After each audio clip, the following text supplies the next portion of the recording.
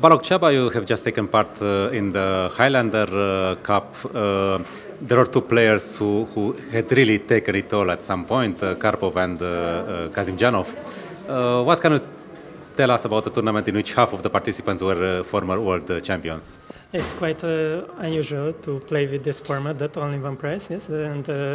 But in any case, it was a big pleasure to compete with these players, especially with Anatoly Karpov, of course, because he.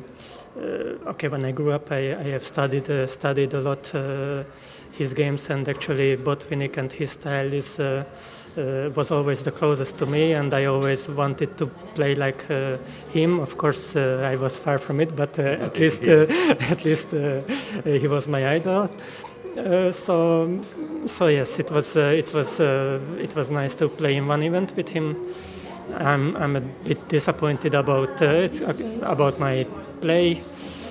Okay, it's possible to lose, of course. I consider the main favorite of this event Rustam Kasimdzhanov, but after making an easy draw with black, basically without fight I managed to lose with white, which is not possible. Normally I played like like a beginner.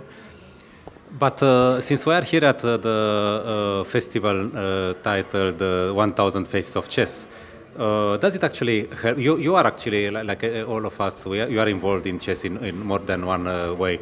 So does this 1000 Faces help you in moments like this, let's say, to overcome what is in success, basically? No, of course, I have no choice. I must forget it. It takes some time, minutes, days, I don't know. And then, of course, I must forget and continue like it did not happen. I must take the consequences, and that's all. Okay, so I wish that the next phase of chess you will see will be the bright one. So good luck in everything.